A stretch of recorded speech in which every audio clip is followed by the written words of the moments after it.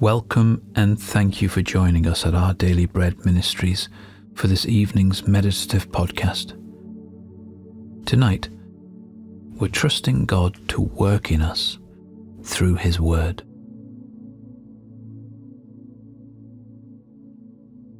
As we begin, calm your heart by taking some deep breaths. Try to get as comfortable as possible. Put to one side the events of today as you ease out the tension in your body. Come now, as you are, to hear the word of the Lord. This is the place to be still before God, allowing Him to fill you with His awesome presence and infinite love.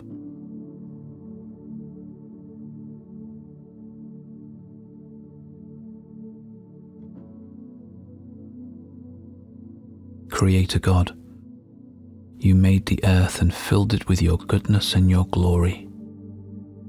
You made me too, and I pray you would reveal more of your glory in my life.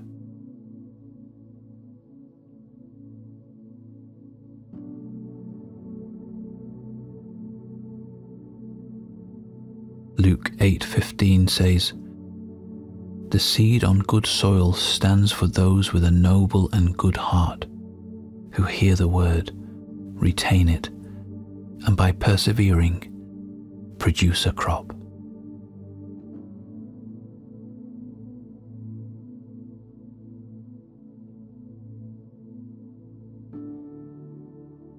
Have you ever planted a seed and waited for it to grow?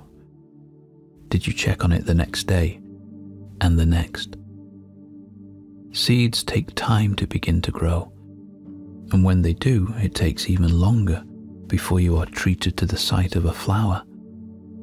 But eventually, your patience pays off, and you see your first fruit beginning to ripen. God's Word is like a seed. It has everything we need to grow in the life He created us to live. But sometimes it takes a while before we see the truths of God's Word begin to become a reality in our lives. Some seeds take longer than others to bear fruit. But don't give in to discouragement. There will be a harvest of good fruit. It is a certainty. When we regularly plant God's Word into our hearts, He will transform us. We just need patience and to trust the gardener of our souls. Does it sometimes feel like it's taken a long time for the real change to take place in your life? Don't lose heart. Come and put your trust in your Heavenly Father again tonight.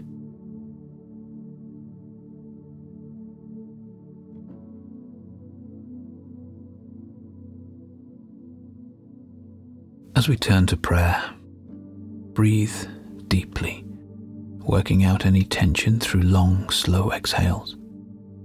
The presence of the Lord is a place of rest and peace.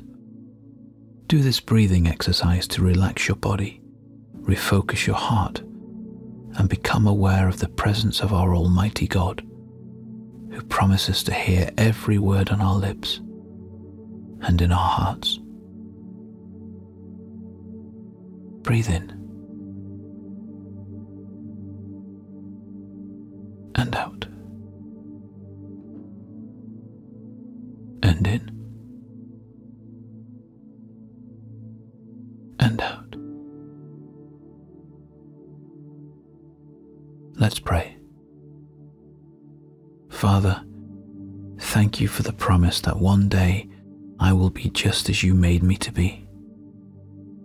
I will be free from sin, from selfishness, from emotional storms. Help me set my hope on that future.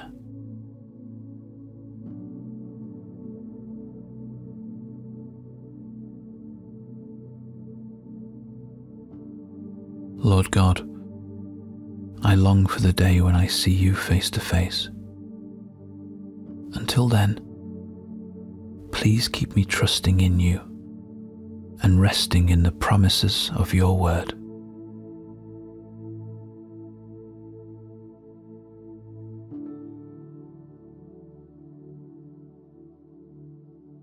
(1 Corinthians 13:12) says, "For now we see only a reflection as in a mirror.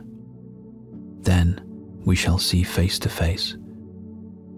Now I know in part, then I shall know fully, even as I am fully known."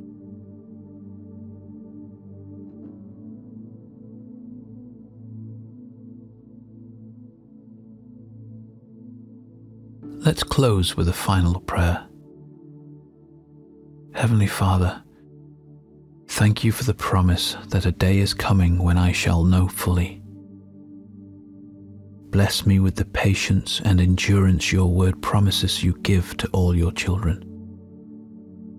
Come close during the struggles of my journey.